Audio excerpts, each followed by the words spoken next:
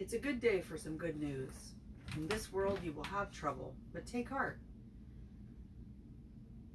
I have overcome the world. That's Jesus' good news to us in John 16:33. As we face this new day and all it has for us, we find courage and hope in the only trustworthy words available. TullyAdventurers, explore The Bible. This morning we're in Colossians chapter 1. We listened to it together, and now we're going to talk about what it means for us as full-time RVers, how it affects our lives, and how we interact with the world. So, Jen, what is the Holy Spirit speaking to you today?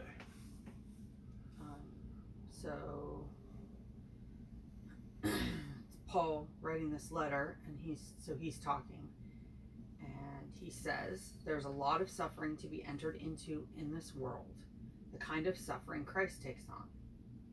I welcome the chance to take my share in the church's part of the suffering.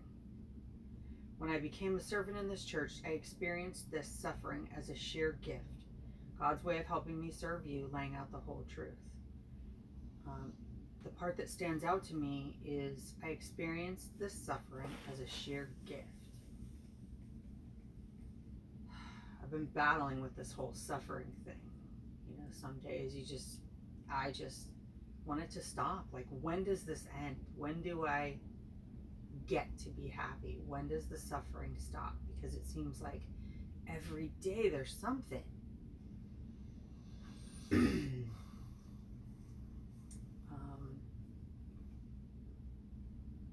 But to see that Paul, he experienced this suffering as a sheer gift. So, if the suffering's not going to change, because that's just part of life every day, right? Things happen every day. Or as I like to say, shit happens to everybody. Maybe I need to look at my perspective on what's going on with that. What am I learning out of it? What does it mean? I think before any of that is just accepting that it is. Because it's that battle of not wanting to accept that is. That what is? That suffering is. Is where I'm getting tripped up. So Paul is teaching you that because suffering exists, this is how he handles it. You can handle it the same way. Is that what? Yes. Which is different than how you've been doing it. How? Yeah, I would either distract myself completely from it, from the suffering, or I would, there's got to be a solution in here. So I would just kill myself trying to find a way to fix it.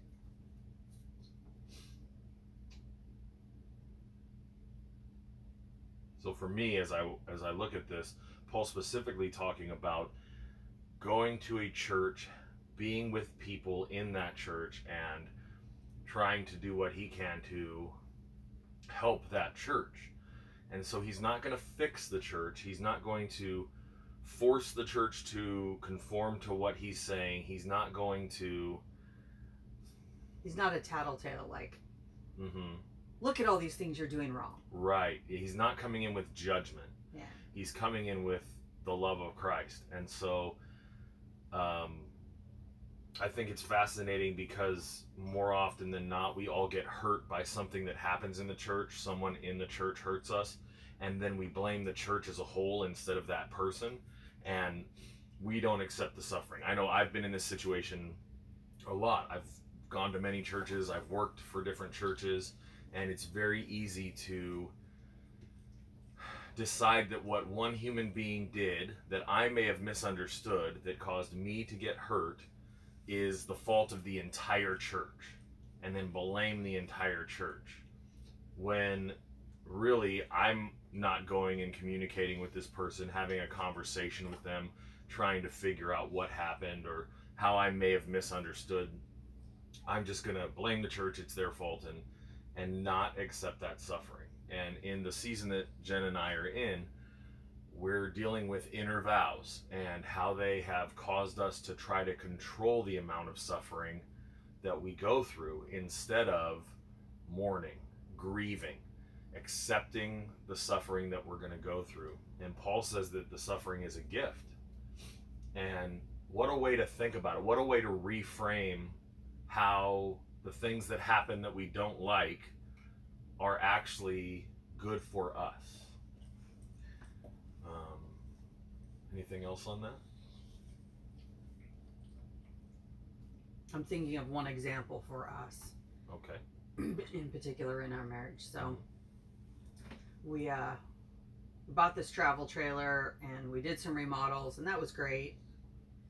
And then we didn't work on it for a while, and so it's, you know, there's repairs that have to be made. Forgetting that that is a normal process of any home. You know, feeling like, I'm just going to look at new rigs. Like, I'm just going to talk about getting a new one. I'm just going to complain about how horrible this is.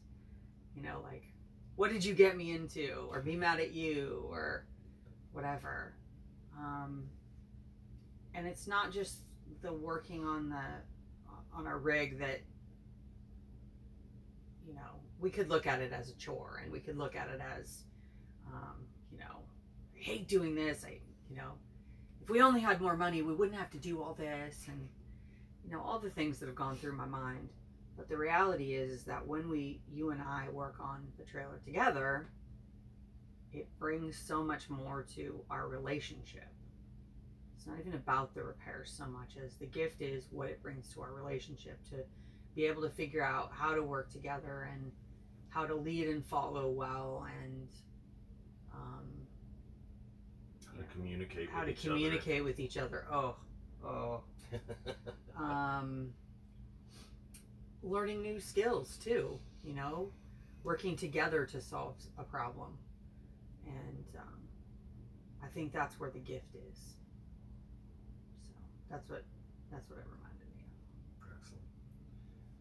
Something that stood out for me, in the Message version of the Bible, one of the headlines before verses 3 through 5 is working in his orchard. And then Paul talks about the lines of purpose in your lives never grow slack, tightly tied as they are to your future in heaven, kept taut by hope. And what I always think about is, so we just finished Philippians, where it was very business oriented. And so he was talking to people whose main focus in life was business. And then in Ephesians, which we read before that, it seemed like the people in Ephesus, which is where the letter to the Ephesians goes to, they were so concerned with authority. Who's in charge? What is the hierarchy? It seems very religious. And then, like I said, Philippians was very business, and now we're coming into, it seems like a group of people who work with the dirt, work with their hands in the dirt.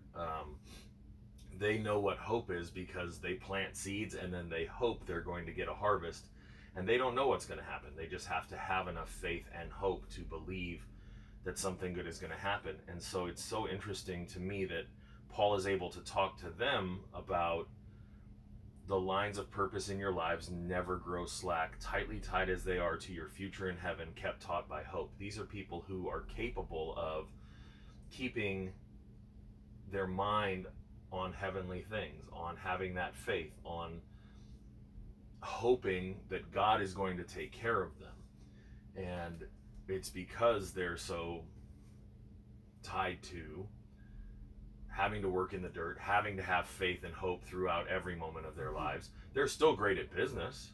Once the crop comes in, they're going to have to sell the crop. They're going to have to do all the business things, but it's not their main focus. And so one thing that we keep talking about is how different books of the Bible might be more helpful to certain people than others because they were written towards people who are in similar situations. And what do you got?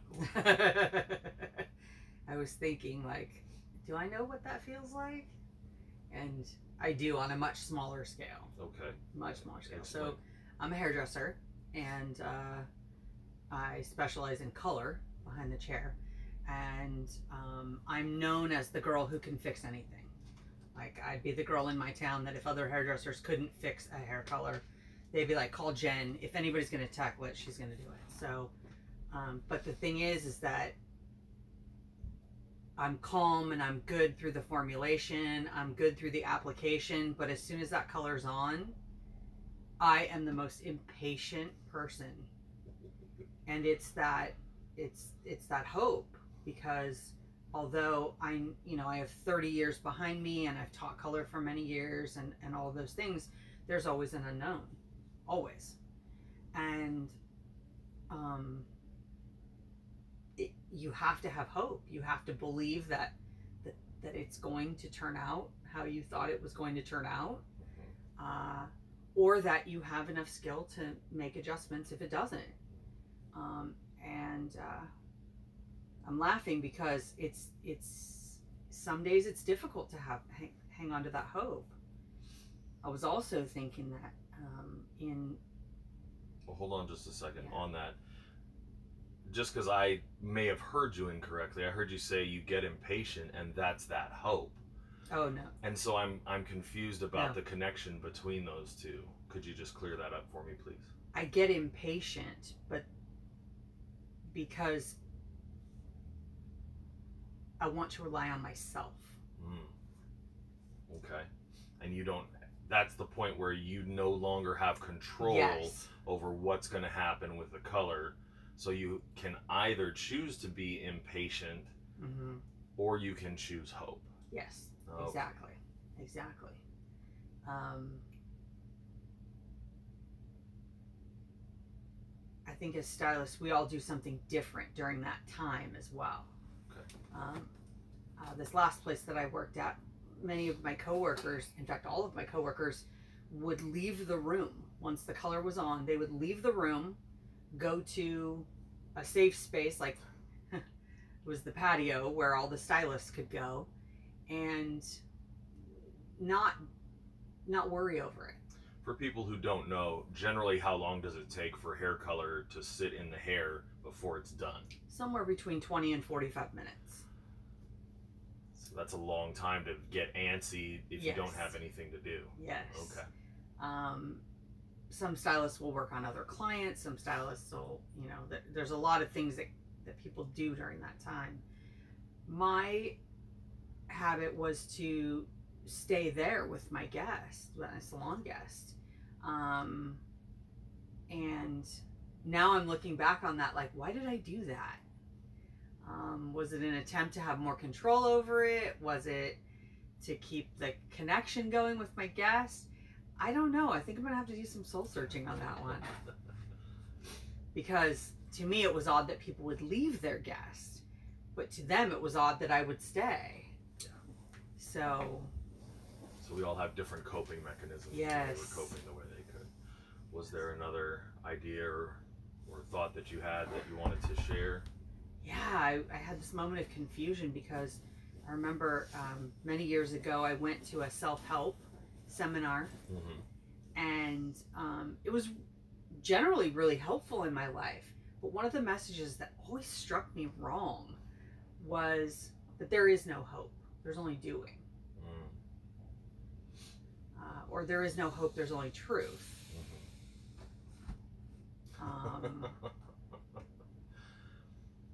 And I disagree.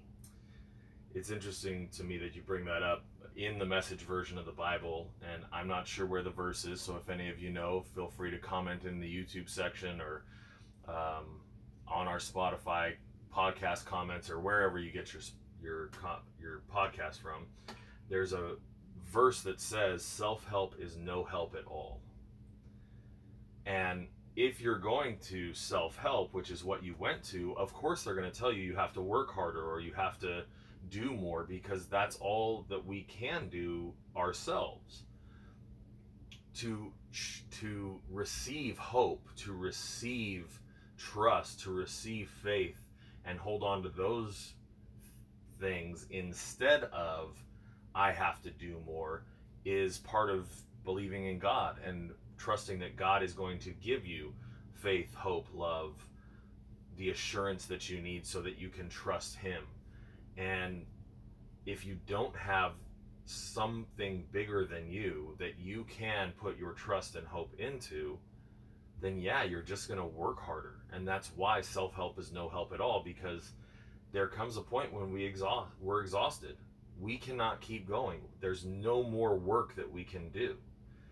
And at that point, there's got to be something else that you cling to. And either it's faith, hope, love, trust in God, or it's going to be more caffeine, more substances that are supposedly going to help you keep working harder, you know, exercise, whatever it is that we hold on to that we're trying to do. And the problem is, caffeine in and of itself, not bad. Exercise in and of itself, not bad. Being healthy and taking care of yourself, not bad. But like anything, if it becomes your God, if it's the most important thing, then you're going to lose out on relationships. You're going to lose out on all kinds of good things that God wants to bless you with, including rest, being able to appreciate all the blessings that God has given us. And it is difficult, though, how we deal with that time where it's so easy to be impatient, and we need to choose hope if we're going to stay sane. Mm-hmm. Agreed. So, was there anything else that stood out for you in this section of the Bible? No, just reframing suffering as a gift. Yeah, that was it for me. Excellent.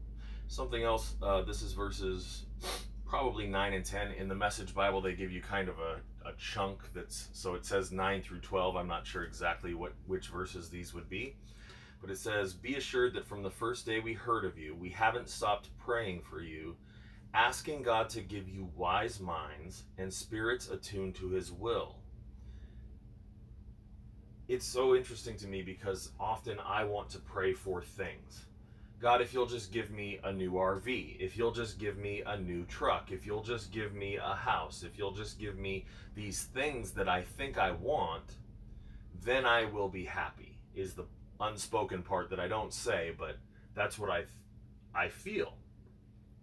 And the prayer that's prayed here is, give you wise minds and spirits attuned to God's will. If I had a wise mind, I might be able to understand that if I got a home, it would actually drive me nuts. I'm the kind of person who doesn't want to stay in one place for my entire life. I'm the kind of person who will go crazy trying to maintain a home at a high level, and anything that goes wrong with that home, I'm going to be frustrated and having a problem with. So if I have a wise mind, I'll know enough about myself that I'm not going to ask for a home. But there are days when my 3-year-old comes out and I'm throwing a temper tantrum and I'm tired of living in this RV traveling, and so I pray, God, give me a house in one place so I don't have to live this kind of life anymore. Forgetting that God has blessed me with this kind of life so that he can teach me what he needs to teach me so that I can become who he needs me to be and be able to help other people, love other people well. Yesterday, in a conversation Jen and I had, we were talking about wise, foolish, and evil. And it's so easy to fall into foolishness. And like I said, for me, asking for a home is foolish. And it's not evil. I don't have malevolent intentions towards anybody. But I do have a foolishness in not understanding what is best for me, what is best for our relationship, what is best for our dog. And I'm just tired. So I in my tiredness, in my 3-year-old temper tantrum mentality, I want the suffering to stop instead of learning from the suffering. So our prayer is for wise minds and spirits attuned to God's will. And then, of course, at the end of the chapter, one of my favorite parts, I so often hear, and this is no longer trending, it's not the newest trend, but the idea of being a basic bitch. And the last verse in this chapter is, to be mature is to be basic. Christ, no more, no less. To be mature is to be basic. We get so caught up trying to have things, trying to have all this stuff, and there's nothing wrong with having things. But as soon as my heart turns from Christ to, I need this thing or that thing, or if I just had this, I would be happy, I'm missing out on relationships, I'm missing out on God's blessing, I'm missing out on so many things that God has for me. And I'm trying to control my suffering. And here's the best part. When I look at other people, I actually can't judge them because I don't know their heart. There are plenty of people who I've met who have lots of stuff. They have lots of things, and their heart is all about God. They will let you borrow their stuff. They will give stuff away. They have no problem. They're not trying to hold on to their stuff. And I've also met people who, they have an inner vow that says, no one's taking anything from me and I'm getting everything I can. And some of them have a lot of stuff, and some of those people don't really have anything. They're so busy trying to control the things they have that they can't even acquire new things because they just are holding on tight to what they already have. And that's not the kind of life I want to live. I want to hold my hands open and receive whatever God gives me, and then keep my hands open so that if he decides to take those things away, give them to someone else, whatever he wants to do with the things, they're not mine. They're just something that I have stewardship over. There's something I'm taking care of for a little while. Any thoughts on that, my love?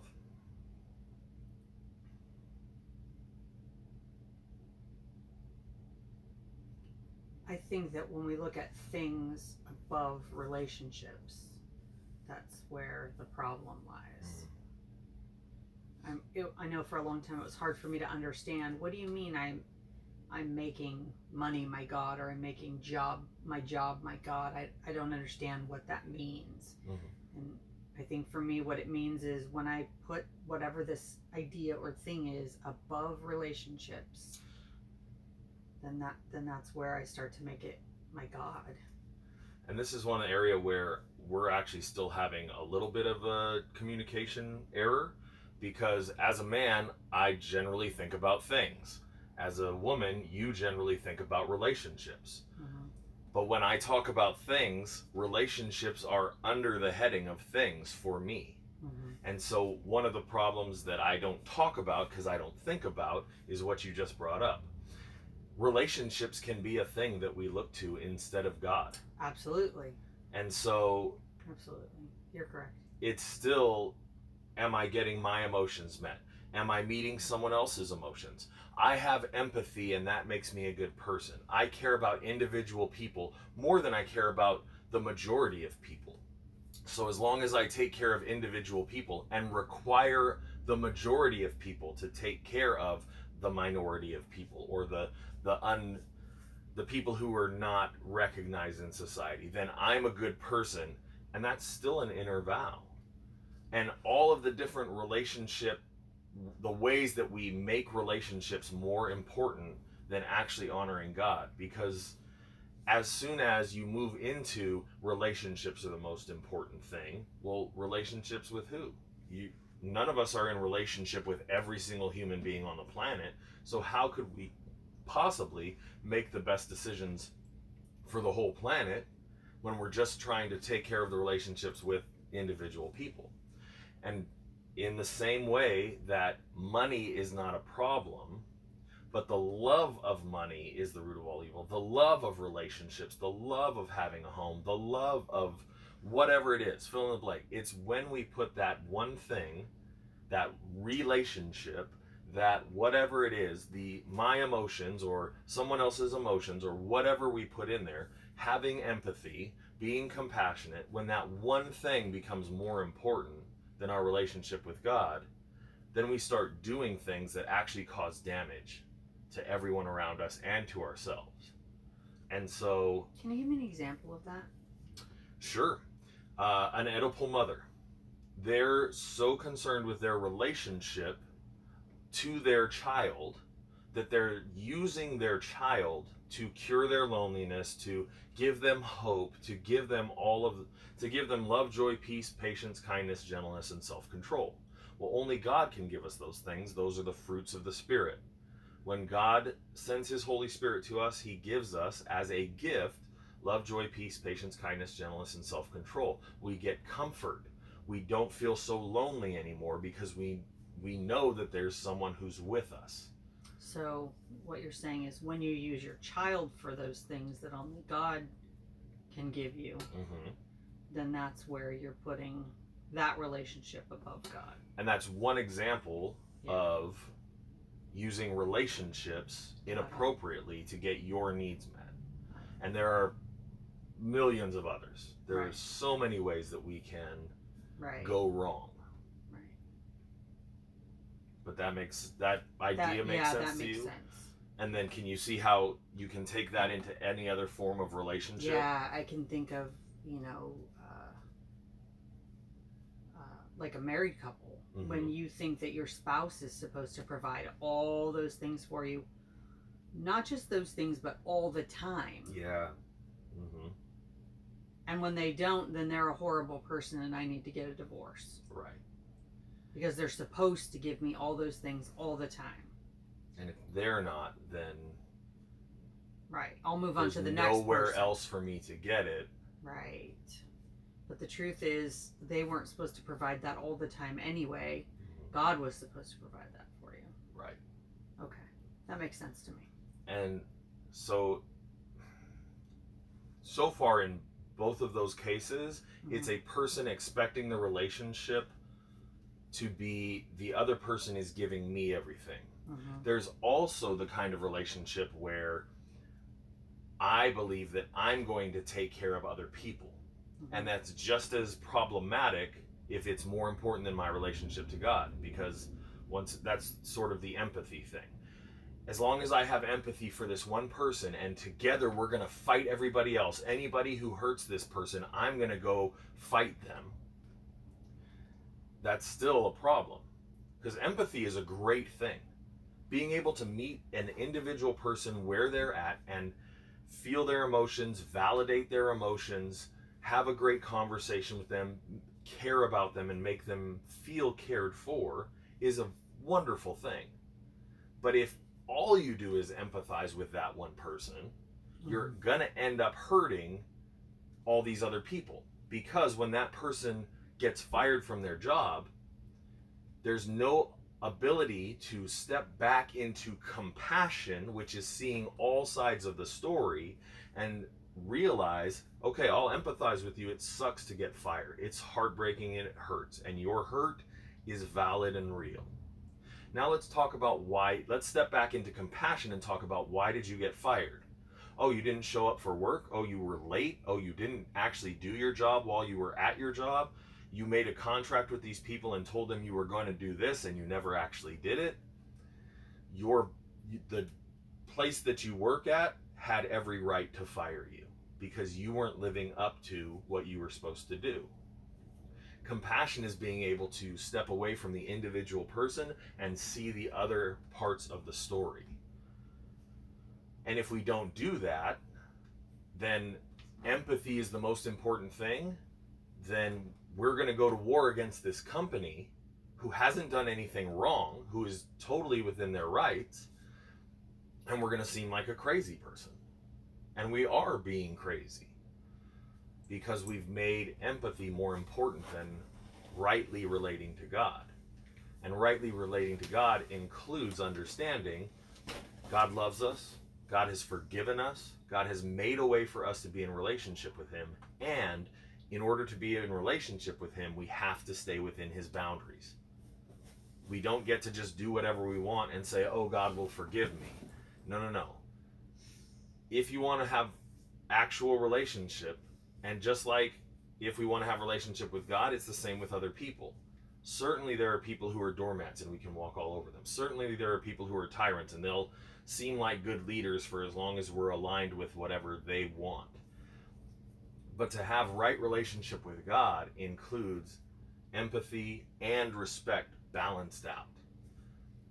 I think I'm struggling with this idea, so I don't know if it's accurate, but one of the words that we use so poorly in the English language is love. And we claim that women are good at love and they want love. I'm wondering if it's that they actually want empathy. They want to feel connected by, we feel each other's feelings. We recognize each other's feelings and we care about each other. And in the English language, we don't use the word empathy, we use the word love. So men want respect. Generally speaking. Generally speaking. So in 80% of the time, it pretty much works. There's a whole variety of people within that 80%. And then on the outliers, there's, 10% who are totally emotional and 10% who are totally logical and seem like they don't want what society wants anyway. But generally as a society, men want to feel respected. I know that you are capable. I know that that who you are is capable of doing these things. And today you didn't quite hit the mark. You didn't do as well as you could do. I'm wondering if when we say women want love, what we actually mean is women want empathy. They want to feel a connection that is based on, you care about my emotions, you understand that I'm having this emotion, you'll meet me in this place where this emotion exists, and that's how we can have relationship. And that doesn't have to be right. Once again, it's an idea or theory. I'm just trying to figure out what words make more sense, because love is just, in the English language, especially in American English, the United States' version of English, we use the word love for everything. I love potato chips, I love my wife, I love going to the theater, I love my car, I love surfing, I love my job, but love doesn't mean the same thing for each one of those things. It's like that kid joke. I love potato chips. Then why don't you marry them? There you go. We don't differentiate the different types of love. Right. In our language. Yeah. You're correct, we don't. As a woman, I think I'm gonna, so far, I haven't to explore it more, but so far I would agree with your statement that generally as women we look for somebody to meet us where we're at emotionally, and then move on from there. Sure. And that's what I wanted to just say. Primarily, the very first thing men look for is respect. Primarily, the very first thing women look for is empathy, which we've been calling love, and this is the idea. It could totally be wrong. I know in my mind I get sympathy and empathy. Mm-hmm. I confuse the two things. Sure. And so when you say empathy, sometimes I cringe because I'm like, no, I don't want that. But that's not accurate. So you don't want sympathy. You don't want someone, or you don't want pity. I don't want pity. Yeah. That's what I don't want. Yeah, and sympathy can so easily fall into pity. But empathy is meeting you where you're at emotionally. So yes. You do want empathy. Yeah. Okay. Just trying to clarify for myself. Yeah. Okay. And so that, of course, becomes problematic in relationships, because if you don't balance empathy and respect, if you don't step back from empathy into compassion and be able to have empathy for all of the people within the story instead of just whoever you've made the hero of the story, there can be problems. And of course, in a married relationship, this is one of the biggest struggles, because women want empathy, which also means they're willing to say things that can be hurtful, and then as soon as they apologize and the other person apologizes, that's what builds relationship, because we're not afraid of being hurt or hurting each other as long as we connect emotionally. And once again, this is within that 80% range, and there's outliers. And I think you, my love, and I are both outliers. So it might not feel as good for us, this general idea. And once again, I could be wrong, so don't forget that as well. I'm always willing to be wrong. I'm just trying to figure these things out as I talk about them. But for men, saying I'm sorry can be the worst possible experience that there is, because it's admitting weakness. It's men don't say I'm sorry and mean I'm sorry for what I did. Men say I'm sorry and they mean I must be a terrible person because I wasn't strong enough to do what actually needed to be done. Whereas I think, generally speaking, remember this is generally speaking, women are able to say I'm sorry and mean I'm sorry for this one particular, very specific thing that I did, but I'm only going to say sorry if you say sorry first. I'm going to say you hurt me, which tells the other person to say I'm sorry, and as soon as they say I'm sorry, then I say, oh, I'm sorry too, and then we're all better now and we can be friends because emotionally we connect. Now, once again, Jen, I think you and I are on the outliers. And so for you personally, this might not work. I'm willing to ponder the idea. Sure. I'm willing to think about it. So I'm at least open to that. I appreciate that. Thank you. And once again, this could all be ideas that have been created in the media or society. But here's the other thing to remember. I'm not saying this is how all women are. I'm not saying this is how all men are. I'm saying, generally speaking, this is where they start. And the best part of marriage is you have to live with someone of the opposite sex who's going to teach you who they specifically are. So when I made that statement, I know it does not apply to you. I know that you're not personally a woman who likes to relate to other people by saying these things that could be hurtful and then having them apologize and you apologize, and now we felt this beautiful resolution, so we feel better and now we can be friends. I think that would make you vomit. Is that accurate? Yeah. Yeah. You vomit at that idea because you don't fit within that societal idea. As you're describing it, the tone of voice that you have and everything, I'm just cringing over here. Like, yeah. And that's because I hate it. I hate the idea. Like I said, men don't apologize that way.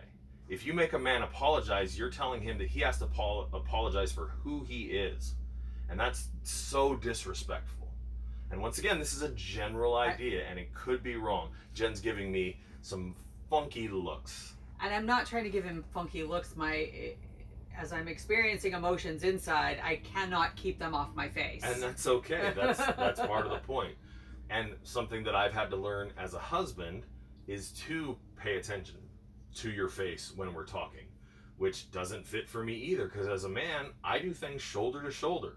We're not going to look at each other while we're doing things.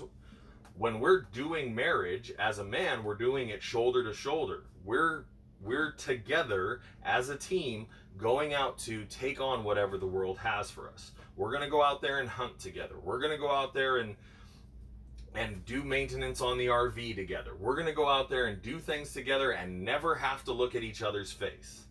And that's why it's so funny to see all these girls on TikTok putting up, can you tell the difference between these two looks?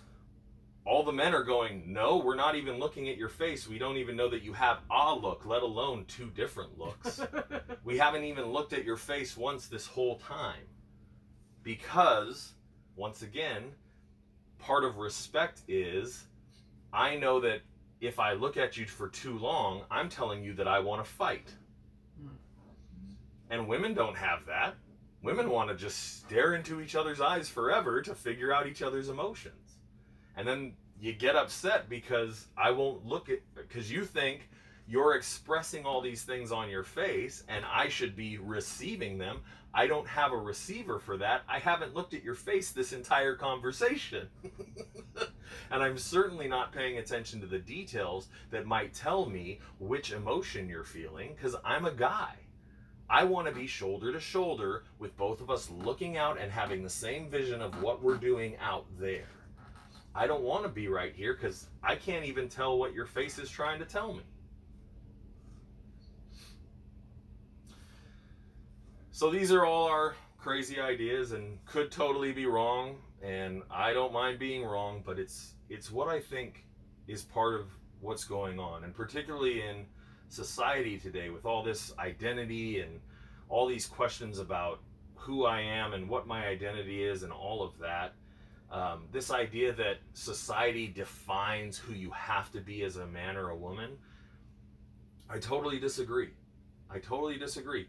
Society gives you a general idea of what women might be like and what men might be like as a starting point so that you can have some feeling of safety as you move into the scariest thing of all, which is putting yourself in a position where you could be rejected by someone of the opposite gender, the opposite sex.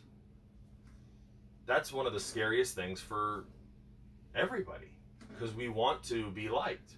And when you're dealing with people of the same gender, it's not a big problem. But when you're dealing with someone of the opposite gender, we've just talked about some of the many different ways that we don't approach the world in the same manner. And so we need a starting point that feels safe so that we can build from it. Okay, who is this individual person and how can I relate to them? And all of this is under the umbrella of, if I'm relating to God correctly, then I will be able to relate to people correctly. But if I'm trying to get what I want out of this relationship or out of this thing, I'm going to miss the right way to have a relationship no matter what. Thank you all for being with us today. Follow and subscribe on Twitch to chat with us. Like, comment, and subscribe on YouTube and wherever you get your podcast from. Thank you for joining us on this adventure. Much love. TullyAdventurers, explore.